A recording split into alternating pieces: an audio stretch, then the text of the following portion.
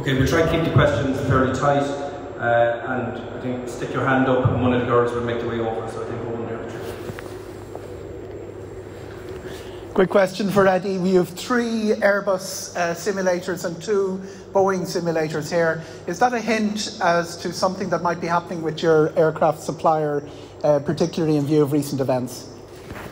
We've had the Airbus simulators. We didn't change the stickers on them this morning or anything like that. They're genuine Airbus simulators. No, they're here to support the Lauda fleet within the Ryanair group, and that may continue to grow.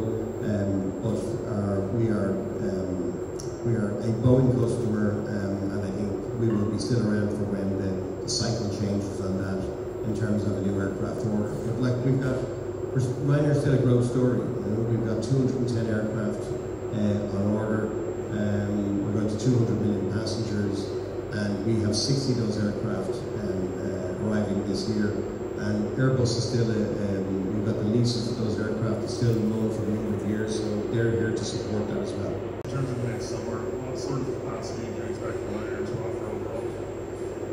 Well, we should be, we will be, if I look at what we're doing at the moment, we've guided close to 100 million passengers for this fiscal year. We haven't given any guidance into next summer yet, but we are recovering strongly in a lot of countries. For example, I was in Italy last week and we've recovered there already in some of the airports for winter 21 from 125% to 135% of where we were pre-COVID. So we have more aircraft.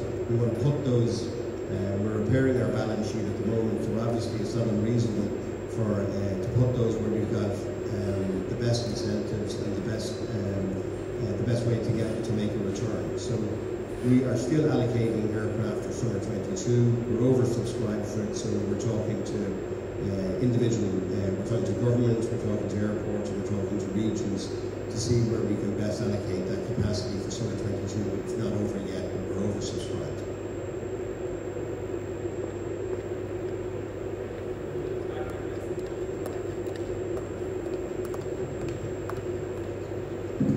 Just a question for the Taoiseach. I suppose Ryanair have been quite vocal in the last 18 months and quite critical of the government in terms of their response when it comes to the aviation sector and the pandemic. I suppose one of the things they've highlighted is that the Aviation Recovery Task Force report hasn't been implemented in full. So you're able to outline the things you've done so far. Is there more that you can do? Is there more you will be doing, perhaps through the budget, to assist the aviation sector? Well, obviously the challenge in managing a pandemic is to balance public health with the need to protect jobs in the economy and also the need to protect people's personal freedoms. And while the pandemic is not over yet, I think when history is written, it will show that Ireland managed the pandemic better than many of our European peers, and unfortunately that did mean very strict restrictions on travel for a period of time. But I'm really pleased that over the summer we were able to implement the digital COVID cert and free up travel again. And I hope we'll see more people travel across the autumn and into the winter and into the Christmas period. And assuming the virus doesn't surprise us again, which it can, I hope we'll see levels of travel around the Christmas period returning to something closer to normal.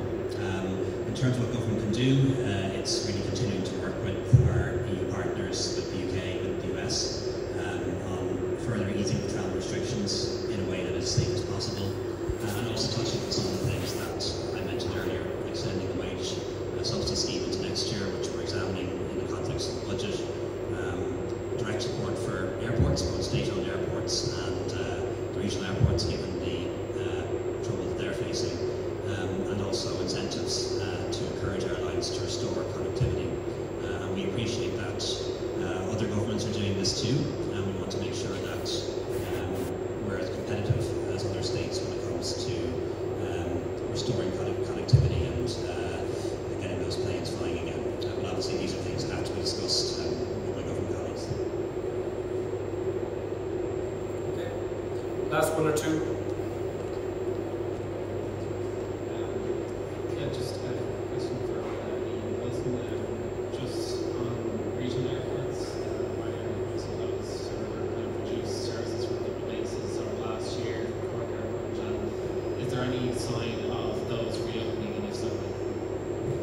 Yeah, I think that if we look at regional airports, Cork is going to start repairing its runway at the moment, but unfortunately that crossed over with the sort of incentive period to recover. But I think that if we're in discussions with Cork Airport at the moment, and if we can get a long-term deal there, I would be reasonably confident that we could restore our base activity there. But it's about whether the incentive program that's there at the moment only lasts until the middle of next summer. If that can be extended throughout the season, I think we would be in reasonably good shape to make a decision. I mean, when you look what happened at Shannon, Shannon were able to come up with a scheme to attract us to put two based aircraft there. So Shannon is going to recover much more quickly. So I think there's plenty of room to invest in Ireland. The airports of Knock, Kerry, and then north of the border in Derry and Belfast still have no Ryanair based aircraft. So if we can put something in on a national level, I think we have a reasonably good chance of really expanding the connectivity on and off this island. Okay, last one before we go. Do you want to know?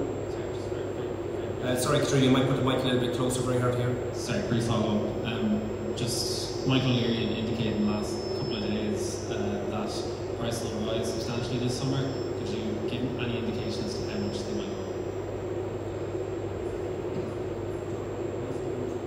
Yeah, I think what's going to happen is there's 20%. There's going to be at least 20% less seats in the European market. People have been locked up for almost 2 years.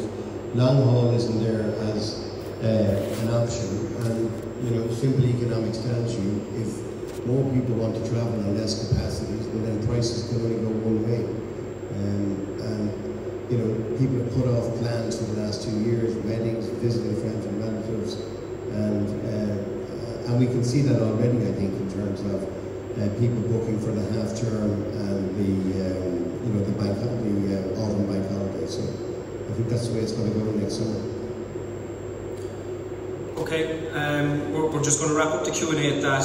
Eddie will be available for one-to-ones for anyone that wants to do them post the walk around the facilities. Apologies for the noise. One of our Sims has actually started to warm up so that we can bring you guys on the tour. So apologies if the sound quality wasn't great.